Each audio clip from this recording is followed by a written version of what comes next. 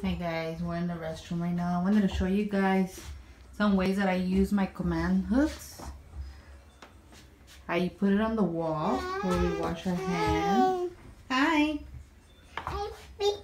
And I put the little towel here so we can wipe our hands. That's one way. Another way I use them is I'm right here in my daughter's room. Remember, I don't know if you guys remember, I wanted some command hooks for my daughter's purses so she can grab them. See how they hang? I have them there, and get all her Peppa toys.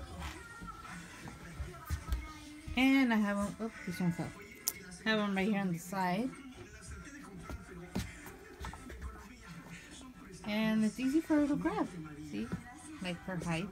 Another way I have them is right here in her toys section.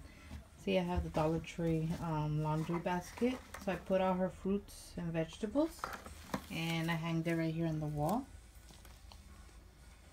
So that's one way. Another way is I have her little stroller because we don't have space. See on the top, the little command hook. And then right here I have another one. So we can hang her baby stuff.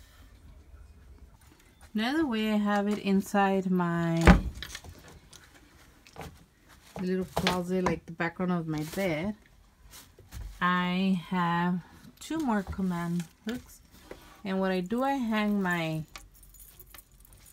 chains, little rosary. That's another way I use them. My little daughter. And let me show you the last way I use my command hooks. They're against the wall. I put my gloves for my pots.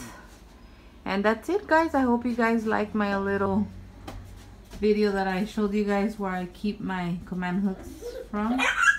And don't forget to subscribe, guys. Bye.